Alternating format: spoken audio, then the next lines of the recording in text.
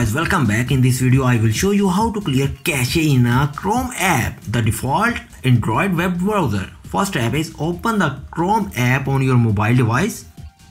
Then tap the three dots icon found at the top right to open the drop-down menu. Then tap history. Then tap clear browsing data.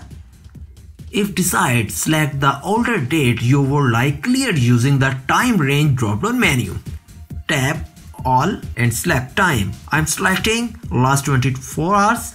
Then select cache images or files and tap clear data button to clear cache. Tap clear data and then tap clear. I got it. Your last 24 hours history is displayed on your mobile browser. There is also a problem with this video, so ask about these comments any problem related to social media and internet.